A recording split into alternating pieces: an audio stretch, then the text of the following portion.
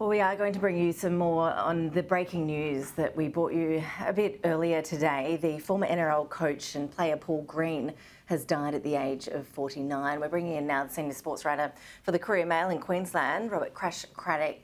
Really appreciate your time. This is obviously shocking news coming through in just the last half an hour or so. Obviously, the NRL community would just be rocked, shattered by this news. Well, absolutely, Ash. I've just come out of the Courier Mail newsroom where there's a sense of great numbness and shock and real sadness.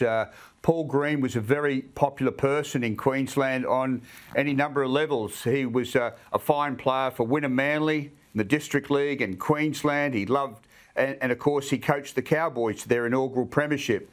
So to hear that he has died suddenly this morning has really rocked the community up here. It really has. What do we know about the circumstances so far? It's obviously early days with few details at this point. Yeah, look, it's a good question, and it's only broken within the last half hour, Ash, so I'm not prepared to, certainly police aren't prepared to speculate right now on the cause of death, but it happened earlier this morning. Paul had been living in Brisbane after parting with the Cowboys as their coach.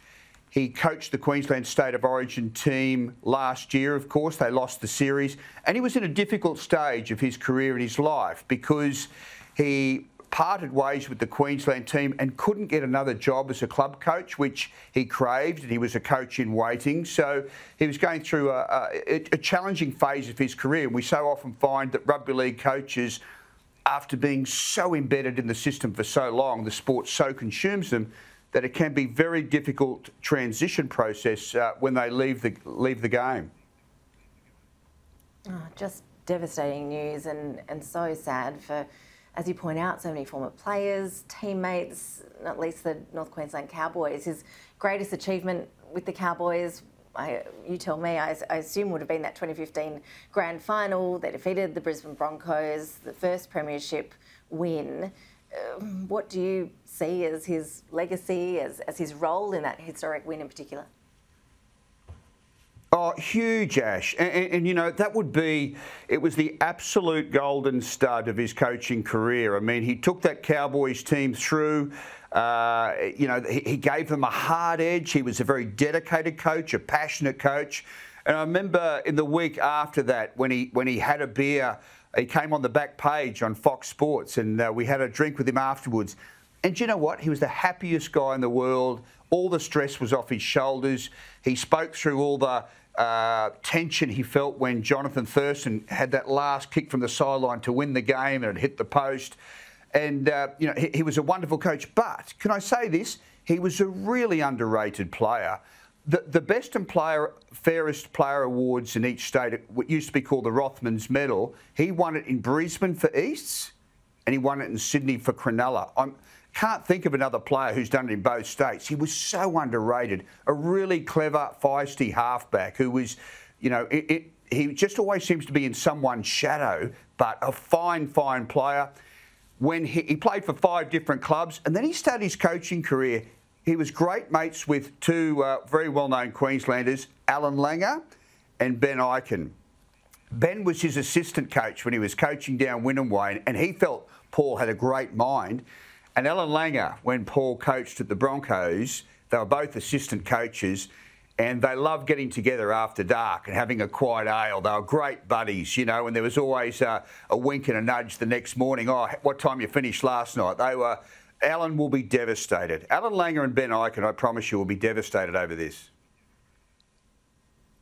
And I see he's survived by his wife Amanda and children Emerson and Jed. Are we getting the tribute starting to flow through yet? As we point out again, it is such early days. Yeah, look, to be honest, the news only came through 20 minutes ago. That the tributes, I'm sure, as I sit before you, Ash, are probably happening on social media. And they will be wide-ranging and very sincere because he covered so much ground in his career. As I said, with 5 different clubs. You know, he was terrific for Cronulla. He came to the Broncos right at the end of his career. But he was the sort of player who was passionate and sincere and had good mates. You know, like he formed such a good liaison with people in North Queensland, like Jonathan Thurston. They worked together, they plotted, they planned, and they got the Cowboys over the line for that wonderful premiership. And he was hard-nosed. You know, he fell out with the occasional player. That happens. But a really good coach. And as I sit here before you today, Ash, I do so with a sense of numbness because the news, as I say, is only half an hour old. I understand he was in Sydney only last weekend for the Cronulla Sharks reunion.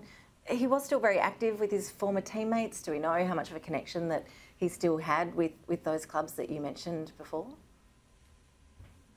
Yeah, he had there was a couple of players at Cronulla who he really got along well with. And as I said, at the Broncos, he still exchanged text messages with Alan Langer. Alan Langer was in the Brisbane room when the Cowboys won the premiership in 2015. Yet when the dust settled, he sent this lovely little text to Paul saying, mate, you deserve that. He said, we're all heartbroken, but, you know, you've worked so hard for that. Now you've got it. Congratulations.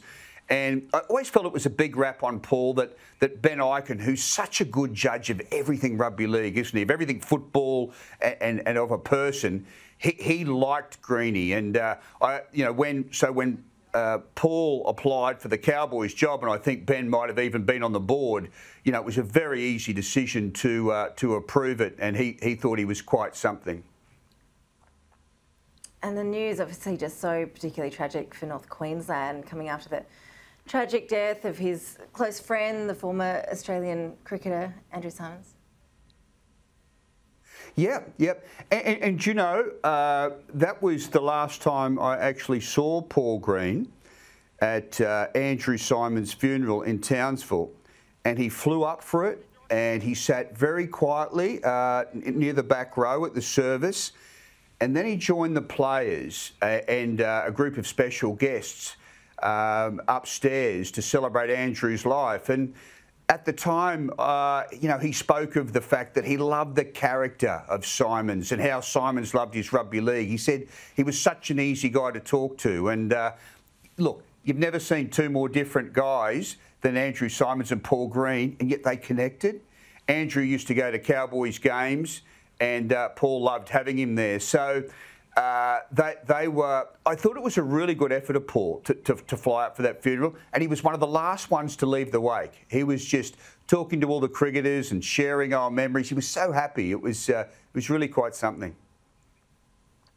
So, Coach, how would you describe his leadership style? It sounds like he was a mentor to so many within the NRL. Passionate and strength, I would say. They're the two, Ash. Like, he was decisive in what he wanted. He was passionate about it. He was hot blood. And yeah, sure, he was, he could at times be a man of moods, up and down. I think a contrast in that way to the current coach, Todd Payton, who's very level. But, that's fine, because he whipped that dressing room into shape, And I think of people like Peter Parr, who the football manager in North Queensland.